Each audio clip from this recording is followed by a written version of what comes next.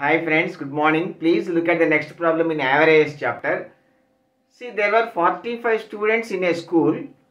If the number of students be increased by 7, then the total expenses of the mess were increased by rupees 39.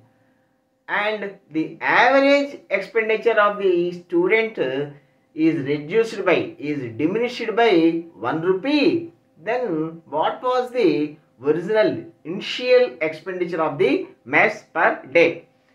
See friends, there are 45 students and let us say the average expenditure per day is X, then the total expenditure is 45X.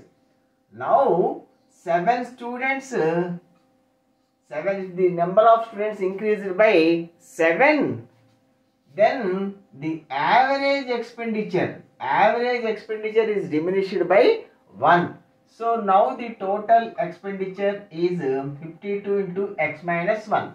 So average expenditure is diminished by 1, but the total expenses per day increased by rupees 39. That means this minus this is the total expenditure after the new students joined. This minus this must be equal to 49. 52 into x minus 1 minus 45x is equal to 39. 52x minus 52 minus 45x is equal to 39. 52 minus 45, 7.